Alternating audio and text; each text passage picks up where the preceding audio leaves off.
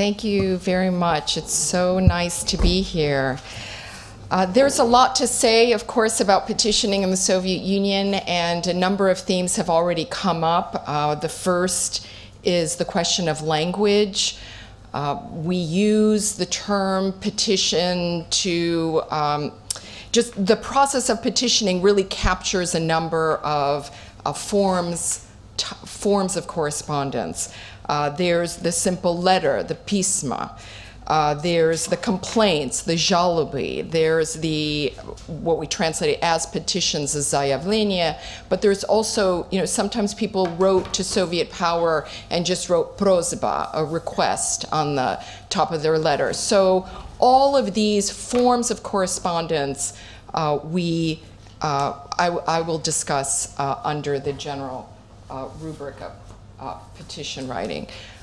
First, let me talk a little bit about the archives. When the archives opened, when Gorbachev began to declassify documents and enable people to gain access, and then once the post-Soviet period emerged and the archives flew wide open, those of us who were doing our dissertations at the time just went straight in to see what was there. And one of the documents that really excited many of us were these letters. We had not seen these before. Our advisors and others in the field had worked with, formal government documents, decrees and party speeches and so on, and now suddenly we get the voices of people who lived in the Soviet Union. So it was very exciting. But the people who actually preserved many of these letters didn't value them as much as we did. So while we find some of them in different archives, people wrote to Stalin, and in Stalin's personal archive there are letters. People wrote to different leaders in the Soviet Union. Some of those are preserved, but not all.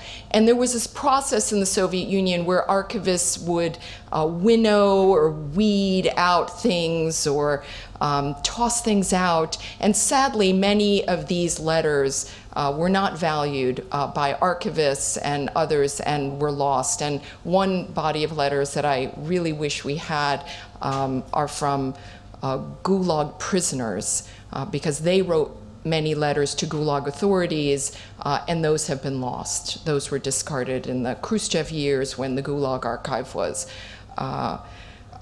reorganized. But so given this lack of appreciation for petitions among archivists and Soviet authorities over the years, some of the best place, I think, to often find these letters are in personal case files. So criminal case files, the cases of people who were disenfranchised, that I wrote about them. They were called the so-called lishency, people who were deprived of rights in the early revolutionary period. They were classified as class enemies, former czarist officials, people who engaged in private trade and were considered bourgeois elements of some kind. Those individuals were stripped of rights, and they went through a process of petitioning or appealing for rights. Hundreds of thousands of these petitions reside in the case files of these disenfranchised people. So if you're looking for petitions, often criminal case files are a good place to find them in the archives. So let me go through some of just the landscape of petitioning and petitions, starting with the petitioners. There were many different types of petitioners, many occasions for writing. People wrote to get their rights back, as I mentioned. People who were sentenced. This was a regime that sentenced people continuously, and I'm looking also at the Stalin period. People were not only sentenced for various deviant behavior, but in the war years, there was a whole range of behavior that was criminalized. If you're late to work, if you miss a day of work, it was almost like desertion. And so many people were sentenced for being late to work, for missing work during the war. And then for theft of socialist property resulted in the arrest and the sentencing of the majority of people in the Gulag by the late 40s and early 50s. So these were incredibly consequential criminal laws, and they affected millions of people. Many of them felt compelled to then write a petition, whether it was to Stalin, to the local party leadership, to the courts, to the procuracy, asking that their sentence be repealed or mitigated or just that they would have no criminal record. Because if you had a criminal record, that affected your ability to find work. So one form of petition was to eliminate any record of arrest.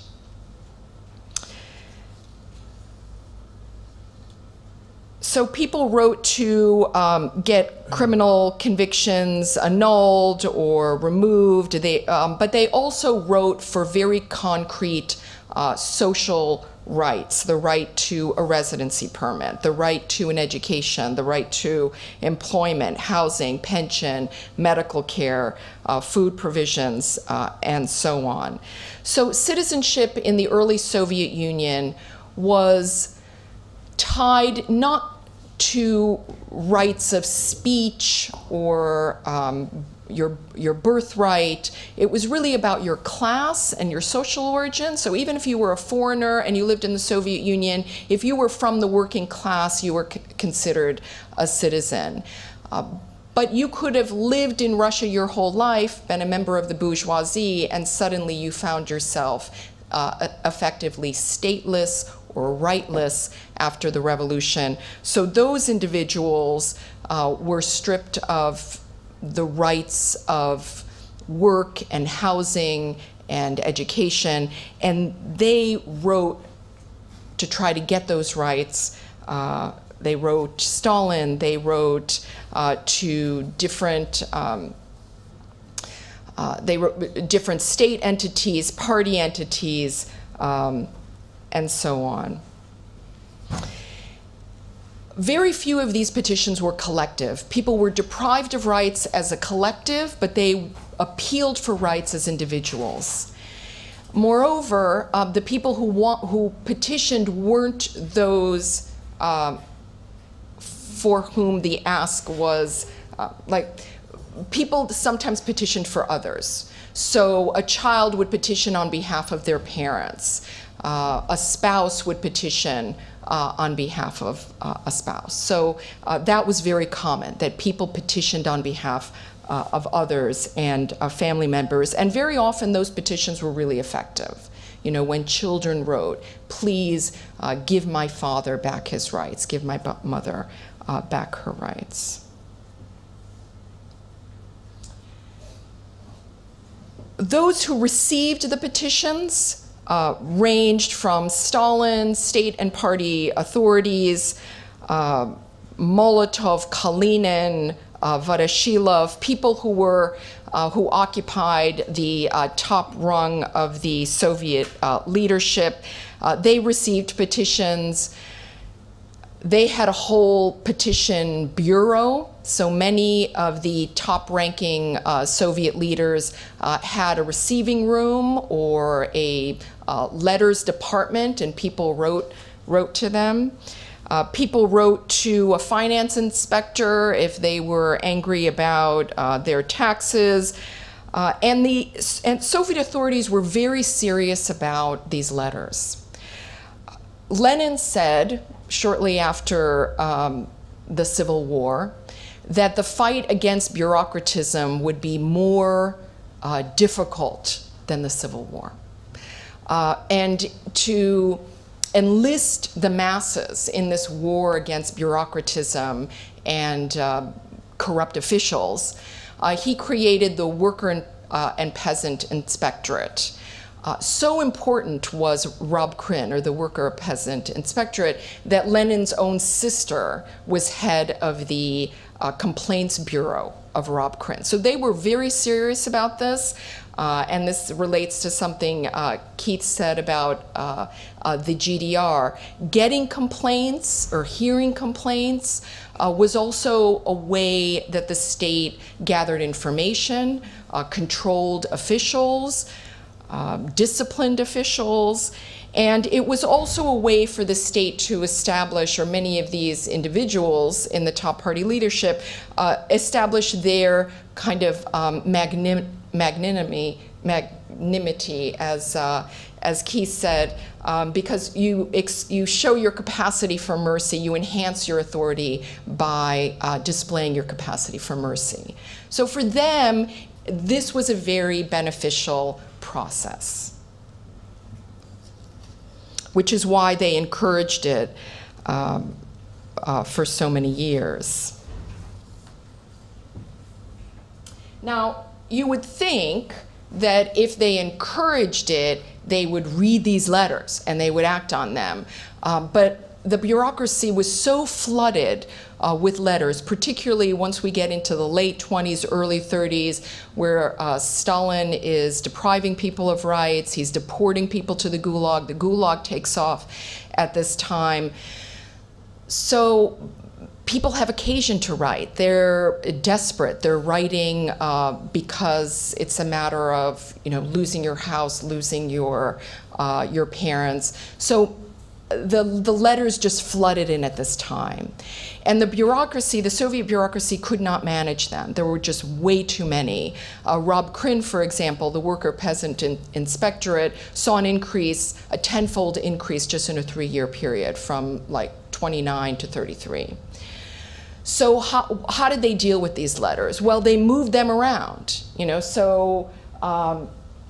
so great was the burden of all of these petitions and letters that they said, okay, this is about the courts, we're going to send it to the procracy. This petition is about housing, we're going to send it to the housing department. And so the petitions moved around as a way, and local officials did this just because they were overwhelmed and they couldn't deal with all of these petitions. So they passed the buck, they moved the letters around.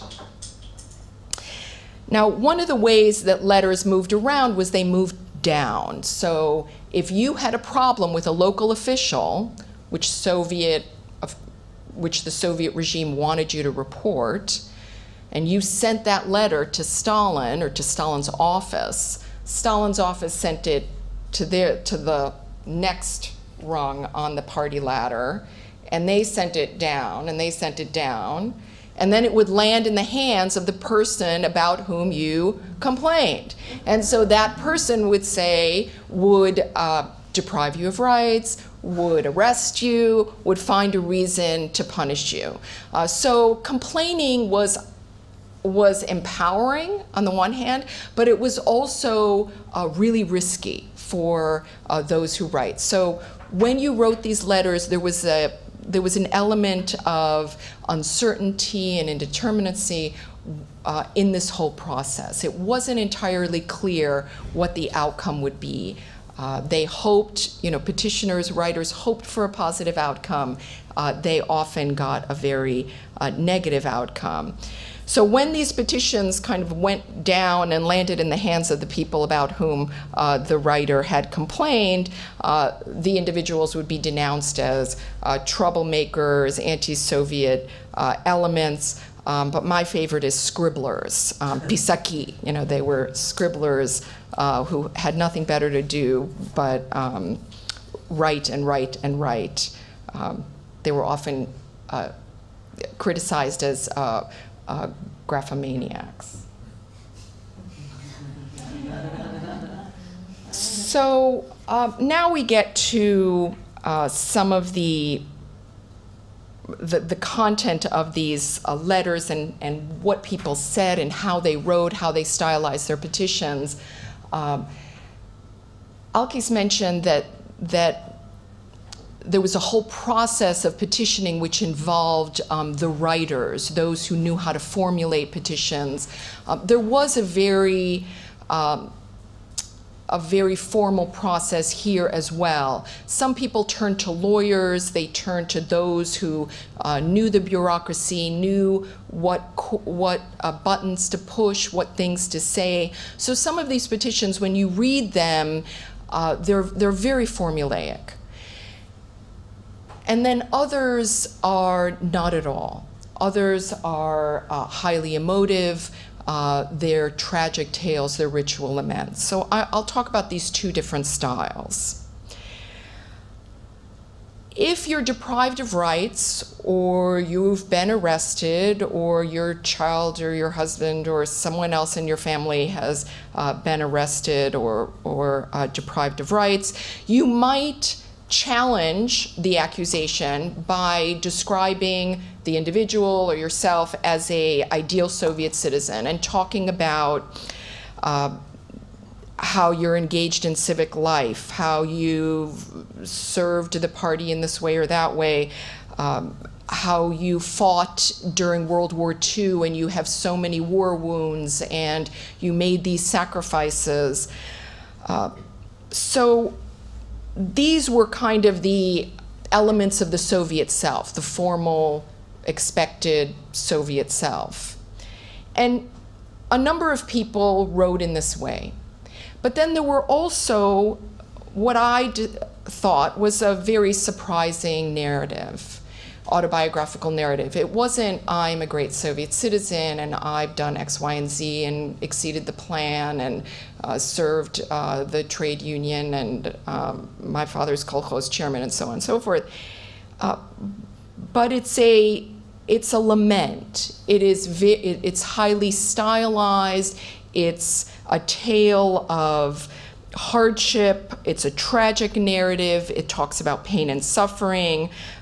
It describes exploitation, poverty, illness. It's a lament on a life of continuous suffering and an appeal to end this suffering. So it's a very emotional appeal. It's very clear where power resides. You know, the petitioner is powerless. The Soviet authority is powerful. But what's evident here, too, is that the question of power is often not entirely obvious. So even the lamenters, when they lament, they'll insert a threat. If you don't satisfy my request, if you don't give me what I need, if you don't restore my rights, if you don't bring my mother back from the gulag, and so on, I'll kill myself, or I'll starve to death.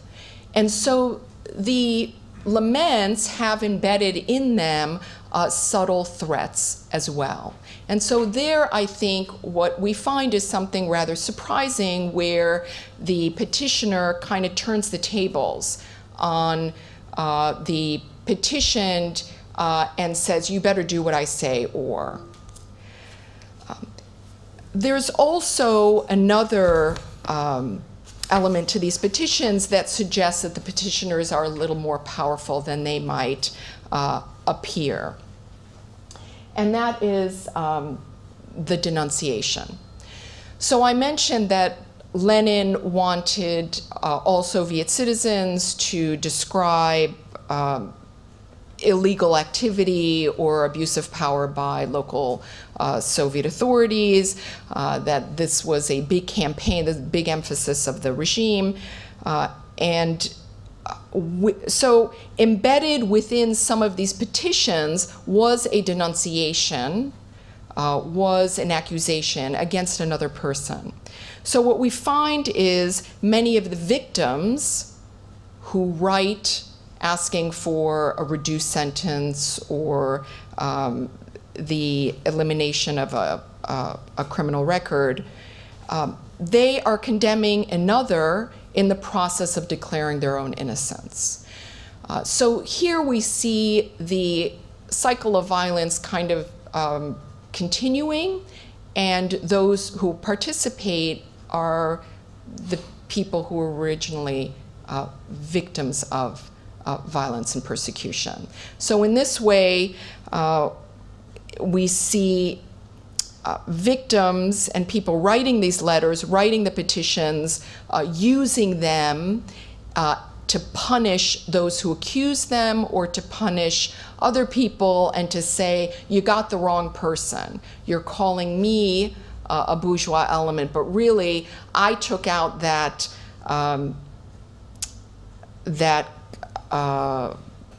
like if you were going to open a shop and you traded, you engaged in private trade and you opened up a shop, well, a lot of people asked some of their workers to take out the contract or the approval on the store so that their names wouldn't be in there, because they were afraid that Soviet authorities would go after them as having engaged in private trade. So some of the people who petitioned said, you know, my name was on that approval, that request, but I wasn't the one who owned the store, who owned the shop. It was somebody else. Hannah Arendt said that many people, that this kind of activity where you're saying that this form of repression is okay, but I should be made an exception, that what that does is that's an implicit recognition of the rule, and it spells death for all non-special cases. And we see this when we look at the disenfranchised and how they argued for their own special case. So I'll end with a quote by Nadezhda Mandelstam. She wrote, "Which one of us has never written letters to the supreme powers?" As she wrote this in her memoir. Addressed to the most metallic of names. And what is such a letter but a plea for a miracle? If they are preserved, these mountains of letters will be a veritable treasure trove for historians. The life of our times is recorded in them far more faithfully than in any other form of writing, since they speak of all the hurts, humiliations, blows, pitfalls, and traps of our existence. But to go through them all and sift out the tiny trains of real fact would be a Herculean labor. The trouble is that even in these letters, we observe the special style of Soviet polite parlance, speaking of our misfortunes in the language of newspaper editorials.